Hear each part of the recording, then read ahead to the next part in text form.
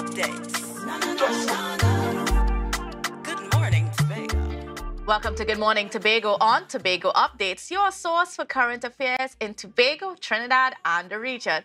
With the perfect conversations to complement your morning routine, I am Kandace, and let's get started with the news in 90 seconds. Environmentalist Derek Hearn lamented the loss of business due to the construction of a connector road from Sherman Junction to Storby Local Road. On Friday, the Environmental Management Agency successfully convinced the court to grant an injunction to stop the road construction because the THA did not have the necessary environmental clearances. However, for Mr. Hearn, it was a little too late. Hearn owns a 50-acre estate in Friendship with horses and an organic farm. He said construction affected his horses and created a dangerous environment for horse riding. He was forced to turn away clients interested in riding his horses. Meanwhile, the Tobago West MP Champa Kajur raised concerns about the Fali Augustine-led administration managing public funds prudently. It came after the circulation of an audio clip in which voices resembling that of senior officials were heard discussing employing individuals spreading propaganda on social media.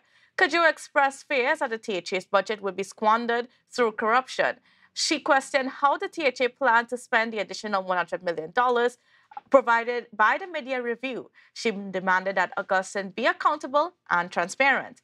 And finally, the United National Congress intensified its cry for the local government elections to be called.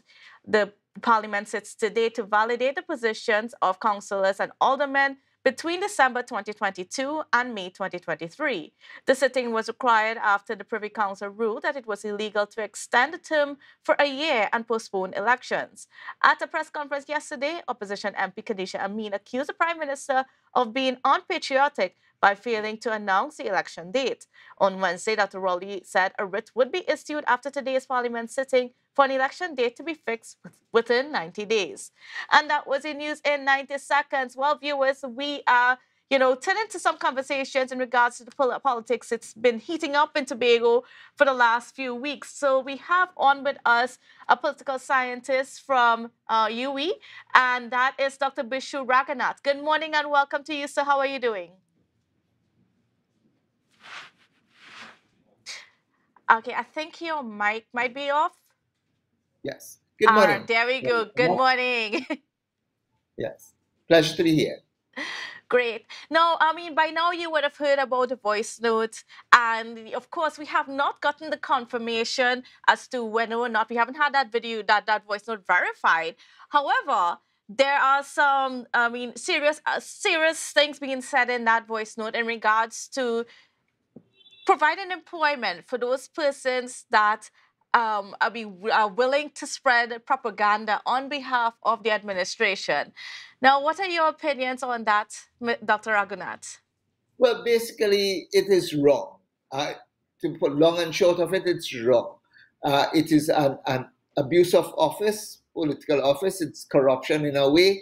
So, in effect, if that is the position that was adopted by people in the assembly, then there should be actions to deal with and punitive measures to be implied on those persons. That is all I would say. Is this a matter for the Integrity Commission to engage in an investigation? Definitely, it is a matter for the Integrity Commission as well as the Anti-Corruption Bureau to determine whether or not, well, first of all, somebody has to verify the voice note, whether it is true or not, and whether it is, we are into this age where fake items are always circulated on social media. So we don't know. Once it could be verified, well, then it becomes a matter now for the police, because this is abuse of office, as well as for the Integrity Commission. So those are the institutions that will have to be called into action once we can verify that those voice notes are true. And then what about the consequences? If found guilty, what kind of consequences are we looking at? Is it prison time, fines? Well, again, that would depend upon what charges are being laid. We don't know what charges are being laid, if at all any. So that's the context in which we have now to wait until we go forward. And first of all, so there are various steps to be taken. One, you have to verify the voice notes. I mean, we have had no, as far as I'm aware, there's no admission that these voice notes belong to the people who are being accused of being participants in that voice note. So there's no admission.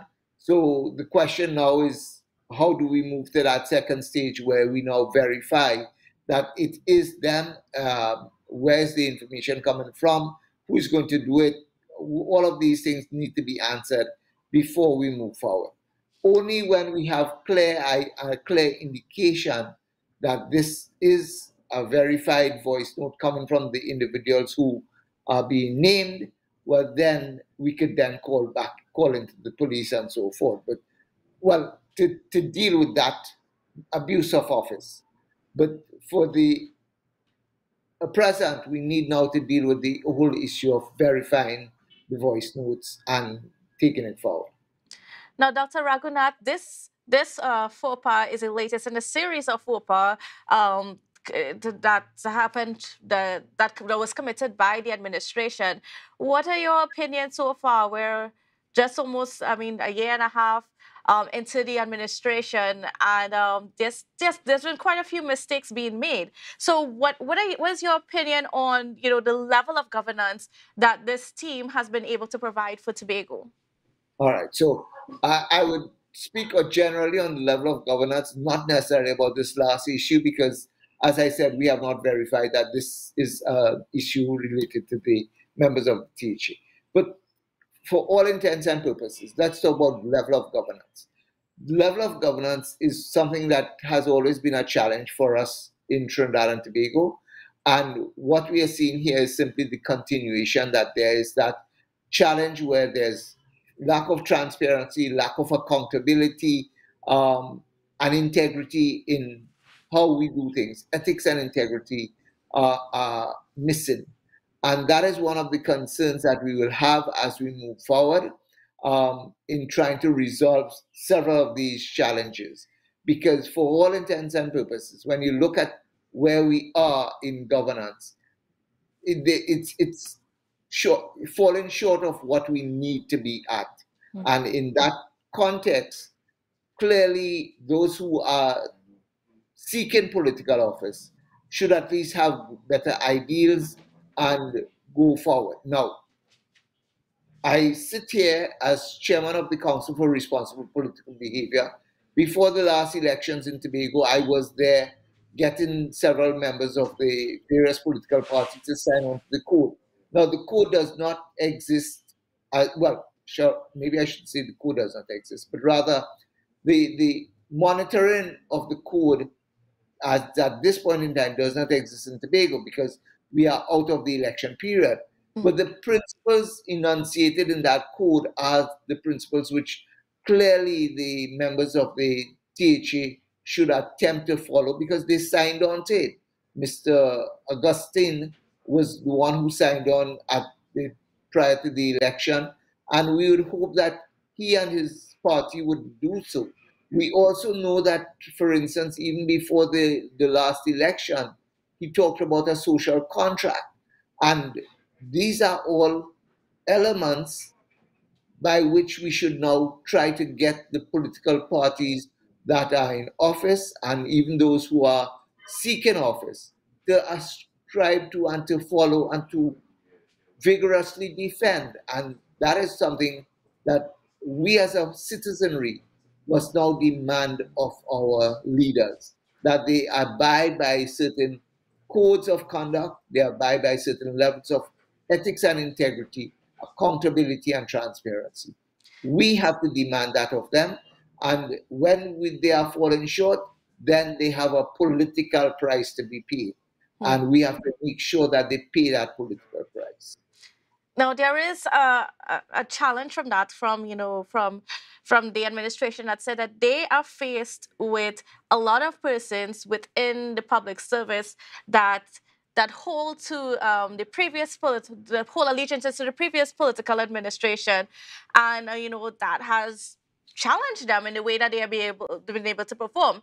What do you say to that argument? Is that fair? Can they use that as an excuse for some of the reasons why they have not been able to do what they promised to do?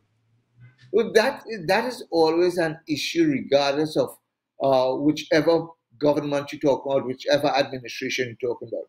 Once a new administration comes into office, they have to deal with persons from previous administrations or supporters of the previous administration trying to undermine their plans and proposals as they move forward.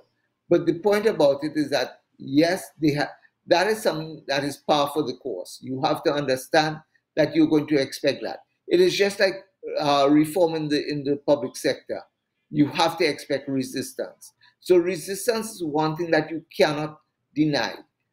Having said that, however, you must be able to find mechanisms and vehicles by which you could move around those resistance. Now, and you must do so, and this is the key point, do so within the context of the law, not outside the law, as we may have suggest it may be suggested that they were attempting to do based if these voice notes are proven to be true. So they must work within the law, and yes, there is that concern. In many instances, for instance, we have seen where various contract employees are being employed to make sure that they don't undermine the work of the administration. That may be something that the THAS administration may want to consider. I don't know whether they want to set up special purposes, companies, and so forth, all of these things to make sure that they get their program underway. But yes, it is a legitimate concern, but it is not an excuse for non delivery. And finally, Dr. Ragoonauth, just as we're wrapping up, is there any chance for recovery from the situation that the Fale-Augustin-led administration finds themselves in? Well, bear in mind that the administration is just a year and a bit in office, a year and a half. That means they have 2.5 more years before the next election. Uh, when, for instance, they all resigned as part of the PDP and came into office as a part of the whole process of independence, there was also that concern: should they go out of office now, and all of those things. Now, our concern here is simply one which says they could very well sit in office for the next 2.5 years and try to do all that they can to redeem themselves. Whether they will succeed in the eyes of the electorate, that we'll have to really wait and see. But again, it is for them now to perform and perform to the best of their ability so that they could have some degree of support from the population, notwithstanding all the various faux pas and mistakes and missteps that they may have taken in the last year and a half. All right, I want to thank you so much, Dr. Ragoonauth, for sharing your views and your critical analysis on this situation here that's unfolding in Tobago. It's been my pleasure. All right, well, viewers, so we're going to take a quick break, and when we come back, more conversations.